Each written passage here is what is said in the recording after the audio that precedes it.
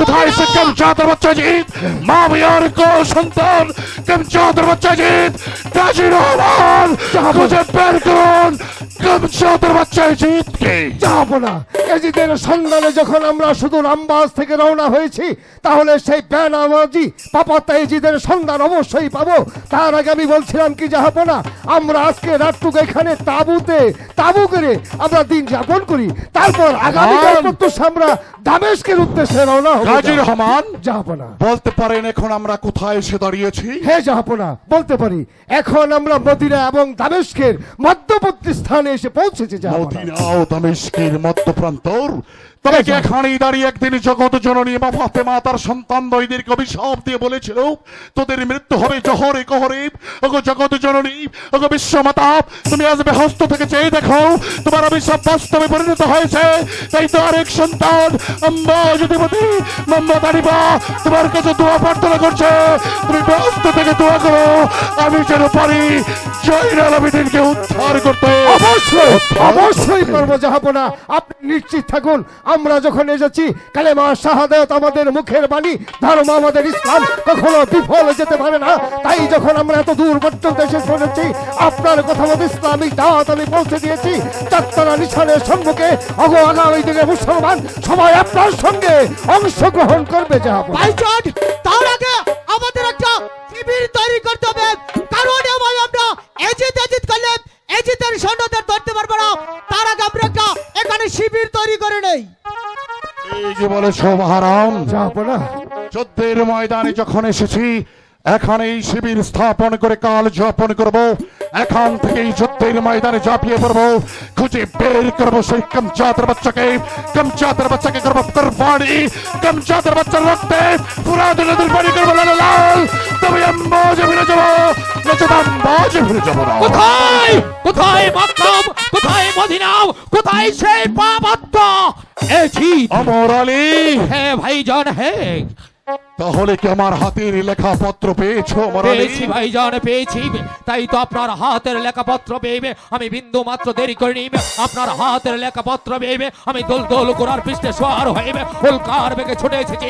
আপনার এই চাঁদ তারা নিশানের নিচে একটি বারের জন্য আপনি শুধু আমাকে আদেশ দিন যে কাফেরের দল আমাদের ইমাম পরিবারটাকে তিলে তিলে ধ্বংস করে দিয়েছে, যে কাফের আমাদের ভাইজানকে ওই কারবালার প্রান্তরে হত্যা করেছে, আপনি শুধু আমাকে আদেশ দিন, আমি এই মুহূর্তে সেই পাপাত্তা এজিদকে হত্যা করতে যাব।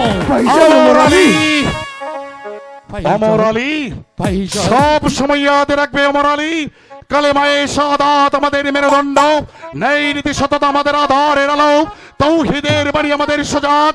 আমরা নবী করিম রাসূল সাল্লাল্লাহু আলাইহি ইসলামের বংশধর।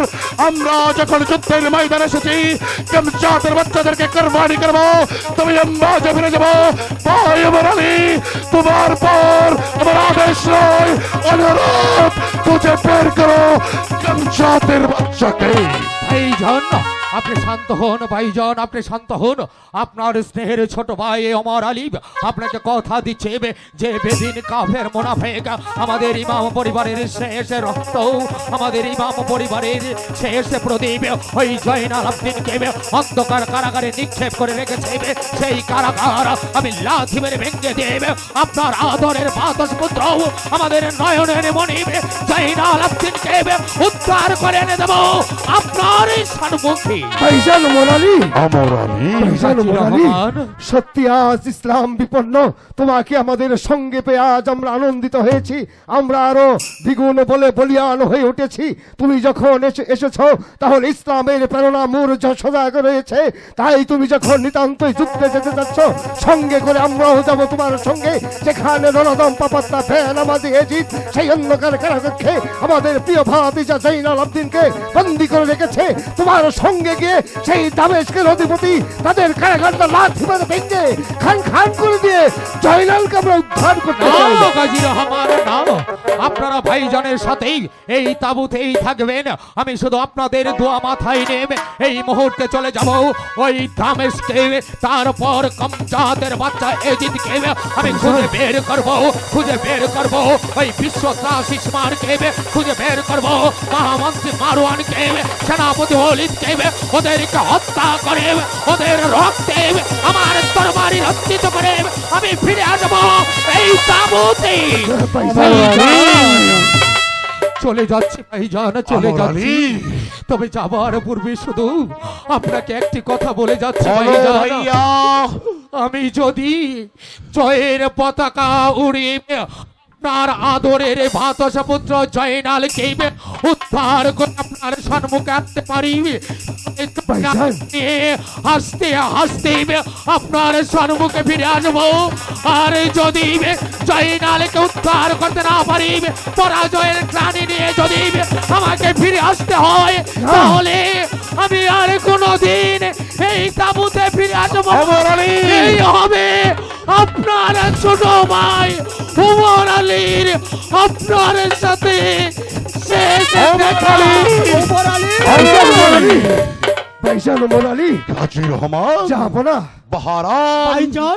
অমর আলীর কথাগুলো শুনেছেন আপনারা? হ্যাঁ, গাজী রহমান, যখন ভাবি অতপ্ত মরুভূমির মাঝখানে বড় ভাই ইমাম হোসেনের মুন্ডহীন দেহটা নর্দমার শ্রীগাল কুকুর সানন্দে বক্ষণ করছে, যখন ভাবি স্বামী হারা ভাবি সাহারা বানু কতই না নির্যাতনে জিতের কারাগারে সহ্য করছে, যখন ভাবি একমাত্র বংশের প্রতিবি জয়নালাবেদীর কতই না নির্যাতন সহ্য করছে, তখন কি শিবিরে বসে থাকার মন থাকে? বলুন গাজী রহমান। আপনি এইভাবে ভেঙে পড়বেন না জাহাপনা, আপনি ধৈর্য হারাবেন না, আপনি এই তাঁবুতেই স্থির চিত্তে বসে থাকুন।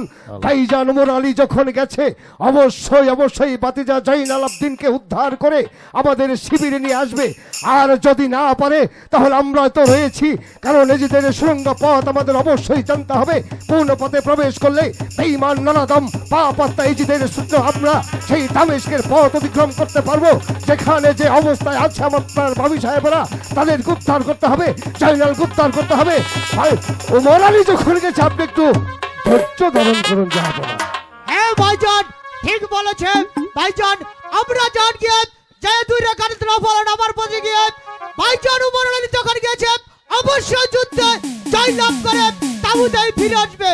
হায় গাজী রহমান, হারাম ভুলে গিয়েছিলাম মেহেরবান খোদা আল্লাহ যার নামকরণ করেছেন রহমাতুল আলামিন, আমরা তারই বংশধর, যার জন্ম না হলে সারা জাহানের পয়দা হতো না, যার জন্ম না হলে মা তার সন্তানকে কোনোদিন ধৈর্য দিত না, যার জন্ম না হলে নদীর স্রোত কোনোদিন উল্টো ভাবে বইত না, যার জন্ম হয়েছে বলে আজও বিশ্ব ভ্রমণের নিচে দূরের পাখি গান গায়।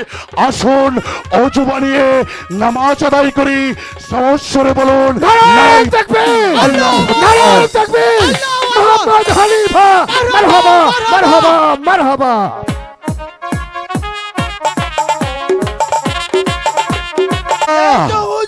আমি এখন পর্যন্ত বুঝতে পারলাম না তোমরা আমার জন্য কি করলে। ও হুজুর, আপনার জন্য তো সবই করতেছি, কোনটা বাকি রেখেছি? আপনার যা আদেশ করেছেন তাই আমরা পালন করেছি। না, আমার বন্দি খানা থাকতে আমার দানা দানা খেয়ে আমার বিরুদ্ধে সমালোচনা আর আমি বরদাস্ত করবো না। কাবিল খা, তোমার অনেক কথা আমি শুনেছি আর আমি শুনতে চাই না। আমি আর নিজেই আর ধৈর্য হারা হয়ে যাব। আমি বিবি জয়নবকে কলে বলে কৌশলে আমি আর ইজ্জতে হাত দেব। মেয়ে মানুষ হলো মায়ের জাত, এদেরকে কখনো চাবুক মারে তাদেরকে হৃদয় আনা যাবে না, এদেরকে বুঝিয়ে সুজিয়ে আপন করে নিতে হবে হুজুর। এই তো হুজুর, আমাকে আর কত ধৈর্য ধরতে ভালো। আমি যখন ধৈর্য হারা হয়ে গেছি, আমি এখন আমি উম্মাদের মতো পাগল হয়ে গেছি। আমার কি হবে রাজ সিংহাসন দিয়ে, আমার কি হবে এই সব রাজনীতি দিয়ে, এই সব রাজের প্রতি আমার নিজেকে ঘৃণা করছি। তাই আর আমি চাই না এই রাজ সিংহাসন, আমি চাই না জমিদারি।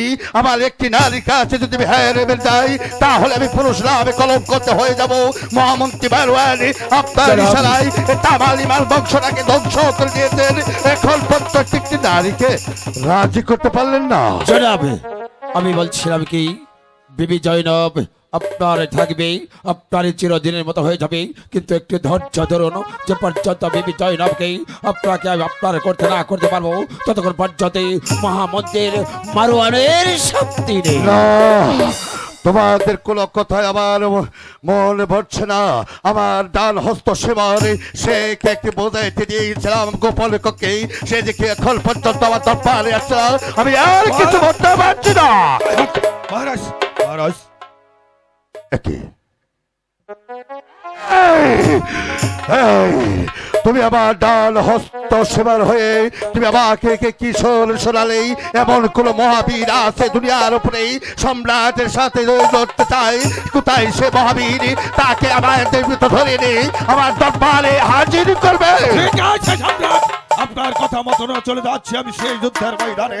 যেমন করে হোক, যত বীর থাক, আমি বিশ্বতাসী সীমার সেই হানিবাকে বন্দী করে আপনার দরবারে নিয়ে আসছি। মহামন্ত্রী মারওয়ান শোনাবে আমাকে কথা শোনালো সেবার এই দুনিয়ার উপরে এমন কোন বীর যোদ্ধা আছে সে সম্রাটের যদি সাথে লড়তে চায়? এই কথা আমার কাছে আপনারা জানা নয়, আমার কাছে অনেক কথা আপনারা গোপন করে রেখেছেন, আর আমি কোনো ধরতে চাই না। এই মুহূর্তে আমি ঘোষণা করে দিয়েছি যে যে অবস্থায় যেখানে ইমাম বংশের লোক পাবেই তাকে ধরে এনে আমার দরবারে হাজির করবে, আর যে আমার কোনো অবাধ্য হবে তাকে সেখানে শ্রেষ্ঠ খবর দিবে। জনাব, আপনার আদেশ মাথায় নেই, আমি চলে যাবো সন্ধ্যাকারে, সেখানে হাজার হাজার সৈন্যগানে নিয়ে আমি চলে যাবো সেই যুদ্ধের ময়দানে।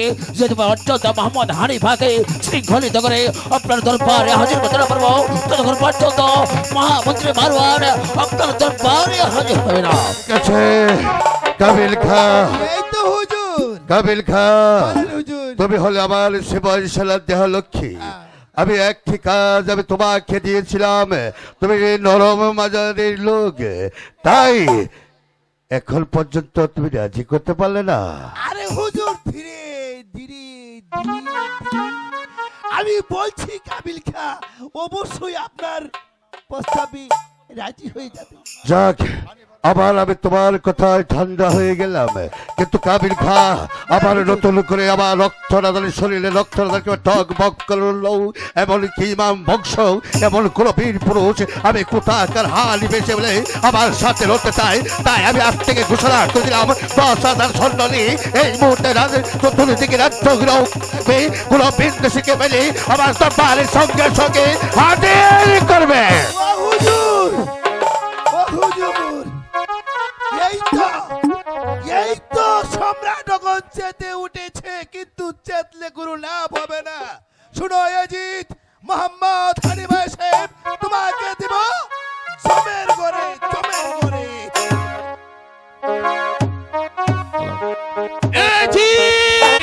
কোথায় কোথায় অজিত, কোথায় সীমার, কোথায় মারওয়ান, কোথায় অলিত? যদি সাহস থাকে তাহলে এই রণক্ষেত্রে এসে আমার সাথে হাতিয়ার ধর। আজ তোদেরকে এই রণক্ষেত্র থেকে জীবন নিয়ে ফিরে যেতে দেবো না, এই রণক্ষেত্রে তোদেরকে দেব জীবন্ত হানিফা কোথায়, কোথায় হানিফা? বল কে তুই? কাফের। বল তুই কে?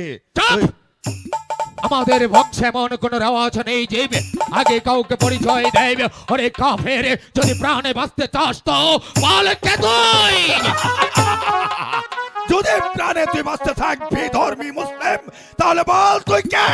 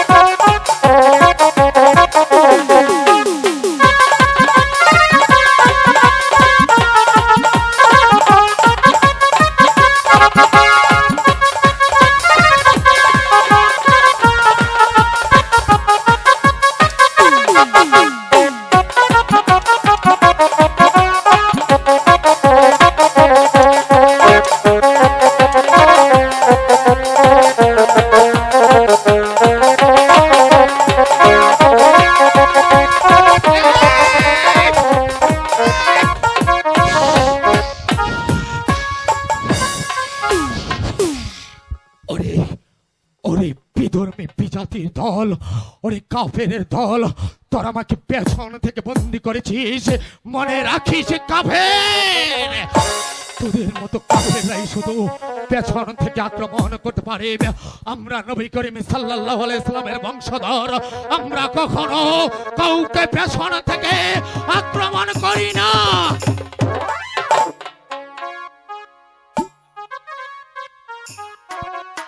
কাফের, চলেই যাচ্ছি, তবে যাওয়ার পূর্বেই তোদেরকে একটি কথা বলে যাচ্ছি। আজ তোরা এই রণক্ষেত্রে আমাকে পেছন থেকে বন্দি করেছিস। যদি চন্দ্র সূর্য সত্যি হয়ে থাকে, যদি গ্রহ তারা সত্যি হয়ে থাকে, তাহলে মনে রাখিস আমাকে বন্দি করে ওই খোদার রহমতে কিছুই করতে পারবি না। আমার একটা পশমের ক্ষতিও করতে পারবি না।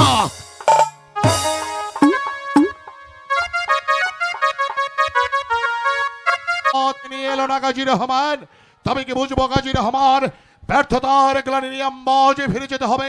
যদি ব্যর্থতার গ্লানি নিয়ে আম্বাজে ফিরে যাই, তাহলে মেহেরবান খোদা তাআলার কাছে কি জবাব দেব গাজী রহমান? যাব না, ব্যর্থতার গ্লানি নিয়ে আমরা কিছুতেই ফিরে যাব না।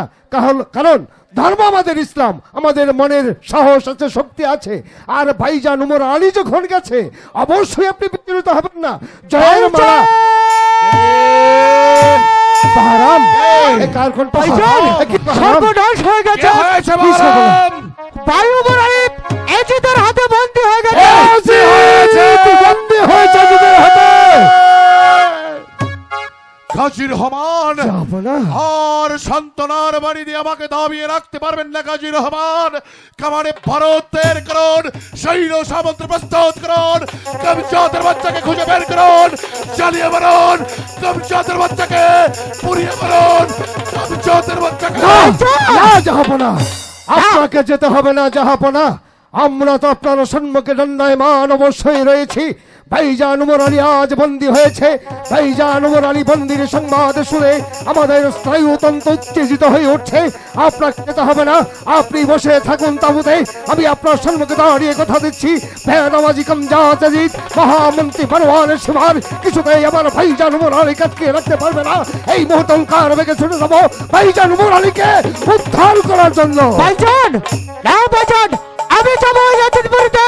আমার ভাই উমর আলীকে বন্ধ করে গেছেন, দেখবো আমি ওই ইয়াজিদের কলিজা দাম আপনারা মুখে আশীর্বাদ করেন। আমি যাবো ওই ইয়াজিদ বাড়িতে, দেখবো ভাই উমর আলীকে ক্যামেরা বন্ধ করে গেছেন। আপনারা আমাকে আদর্শ করুন ভাইজান। বাহারাম, ভাইজান, বাহারাম, সেই এজিতের সুরম্য পথ ধরে প্রবেশ করে আমার স্নেহ ভাইজন ছোট ভাই উমর আলীকে উদ্ধার করতে অবশ্যই পারবো ভাইজান। আমি চাই নবী করিম সাল্লাল্লাহু আলাইহি সাল্লামের বংশধর আমার ভাই উমর আলীকে উদ্ধার করেন। ভাই তাবুতে আর যদি উদ্ধার করে না দিতে পারি, তাহলে বুঝবেন এই পারাম আর কোনোদিন তাবুতে ফিরে আসবে না। বিদায় ভাইজান, বিদায়। বাহারাম, গাজী রহমান, জাহাপনা, বাহারাম যে সত্যি সত্যি চলে গেল গাজী রহমান। হ্যাঁ জাহাপনা, বাহারাম চলে গেছে ভাইজান উমর আলীকে উদ্ধার করতে। আমার দৃঢ় বিশ্বাস ভাইজান উমর আলীকে কিছুতেই তারা বন্দি করে রাখতে পারবে না। কিন্তু আপনাকে সান্ত্বনার বাণী শুনিয়ে আমি আর তাঁবুতে বসে থাকতে চাই না। এবারকার মতো আমাকে বিদায় নেওয়ার পালা।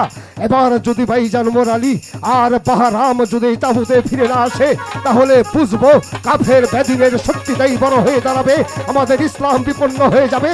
না না না, কিছুতেই আমরা ইসলামকে বিপন্ন হতে দেব না। শুধু রম্বাস থেকে যখন এসেছি, জয়ের মালা নিশ্চিত গন্তে ধারণ করে আবার চলে যাব সেই আম্বাজ শহরে। গাজী রহমান, যাবো না, অপরাধ আমার। আজ আমি দিন দুনিয়ার মালিকের নামাজ পড়তে পারিনি। যাবো না গাজী রহমান, হ্যাঁ যাবো না। অজু বানিয়ে নামাজের আয়োজন করুন। ঠিকই বলেছেন। নামাজ পড়ে খোদা তাআলার কাছে আরজ করুন। যাবো না। ওগো মেহেরবান খোদা তাআলা, তুমি কি শুনতে পাচ্ছ না? আম্মা যদি মতো মাম্মা ধারিবার কান্না, তুমি কি অন্ধ হয়ে গেছো? তুমি কি বধির হয়ে গেছো?